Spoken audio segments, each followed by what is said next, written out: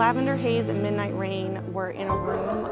There were feces and urine all over the place, not much food and water access.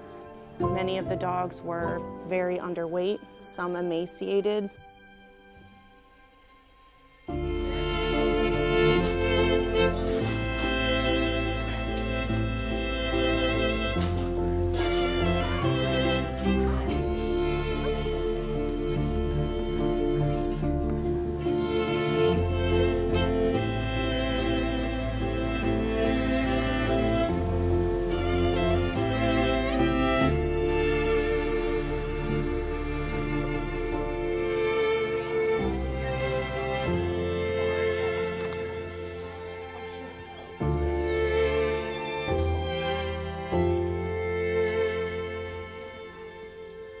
Both Lavender Haze and Midnight Rain are at an undisclosed location, getting the care that they need.